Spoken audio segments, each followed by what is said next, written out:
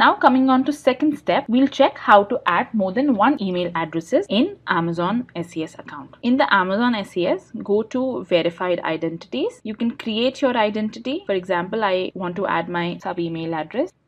Just create a new identity.